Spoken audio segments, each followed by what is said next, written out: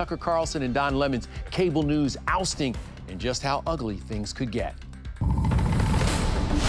I've been told that both Don Lemon and Tucker Carlson have hired the same entertainment lawyer, Brian Friedman, to negotiate their exits. He's famously aggressive. He's represented people like Megyn Kelly in the past. Listen, I know, look, CNN pays you well. Get out of my wallet. I'm just saying.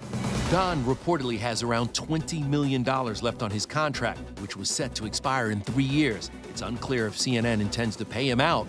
Meanwhile, it's estimated Tucker earns upwards of $20 million a year and recently signed a multi-year deal. You know, nothing is permanent except our own demise. But Tucker is also facing a lawsuit from one of his former producers, Abby Grossberg.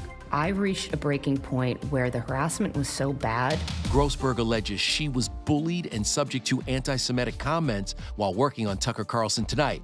Fox News calls the lawsuit, quote, unmeritorious. When someone makes a claim, there's only one question: is the claim true or not?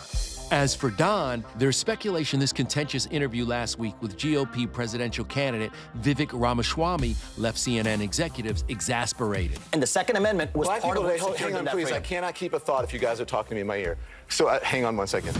At one point, he snapped at producers while co-anchor Poppy Harlow appeared visibly uncomfortable. Have you ever woken up the next morning and felt like maybe I went too far? Yeah. Yeah. Yeah, but if I didn't, then I didn't do my job. This morning, Poppy joined Caitlin Collins for their first broadcast as a duo. We wish him the best. Yeah, we certainly do. And you know Late Night went all in. It's easy to make jokes about Tucker being gone, but now who's gonna tell me which M&M is most woke, you know?